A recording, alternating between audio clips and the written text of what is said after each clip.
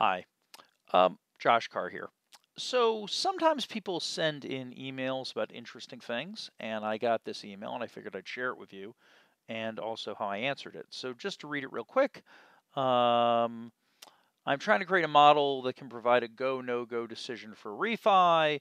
They have a few properties that are stabilized and they have debt in the threes.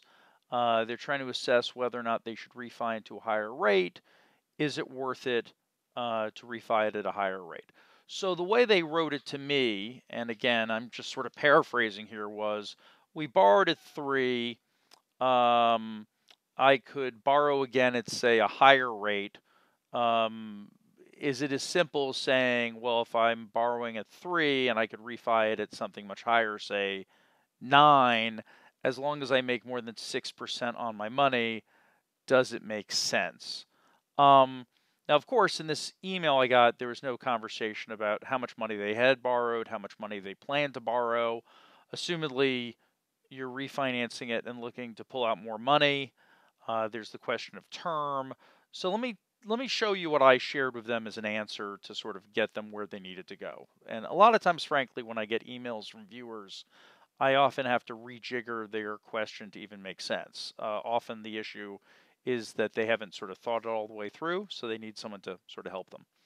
So in this case, let's say we at some point in the past borrowed a certain amount of money, say $1 million, and there's our interest rate, and there's our number of periods, and there's our monthly payment, and that's just a simple PMT function. That's not that interesting. Let me turn off Grammarly because that's going to keep getting in the way. Fine.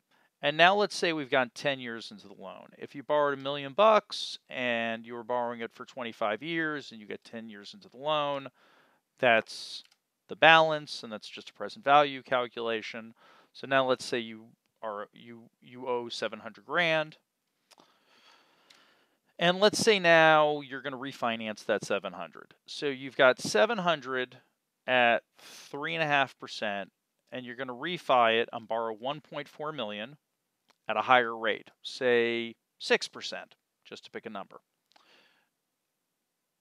The sort of stupid way of looking at this is to be like, well, I borrow more money at 6. As long as I make more than 6, I win. But when you think about it, when you're refinancing it, yeah, you're pulling out 700 grand more at 6, but you're also refining your existing 3.5 at 6.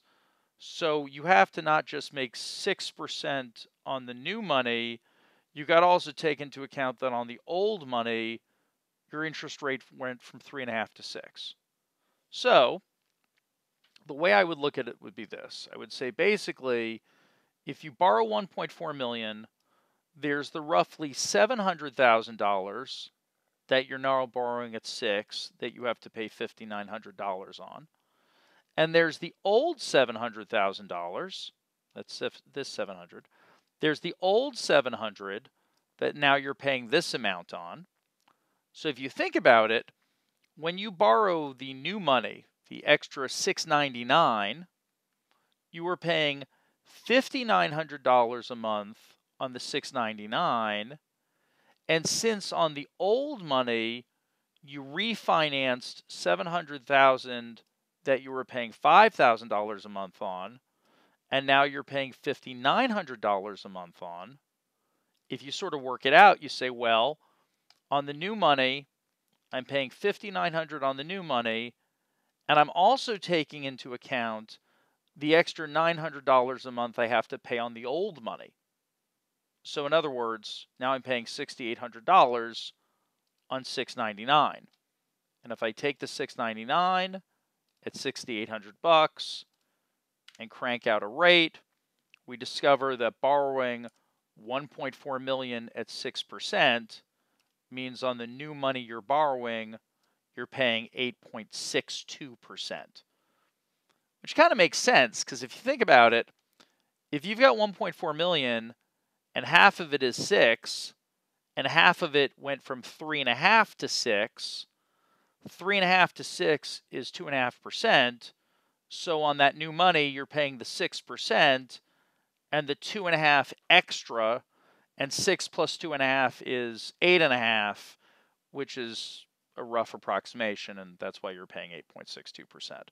So, long story short, to the question that the gentleman asked me, um, it's not just enough to make more than 6% on the 6% money. You also have to take into account that on the old money, you're now borrowing that at a higher rate, so you also have to make up for that increment. Anyway, that's the way I'd look at this. So, yeah, I mean, I'm sure there are other ways to take it down, but that's the way I'd look at this. Um, and for what it's worth, this is a very common kind of question that people will ask in real estate finance coursework. It's just a refinancing incremental cost of debt conversation. And this gentleman who asked me this question clearly needed a little bit of help, and so here we are. Cool. Hopefully you find that helpful. I realize this is not like hardcore Excel modeling, but sometimes people like the simple stuff. Simple in air quotes, because I realize that it's not that simple.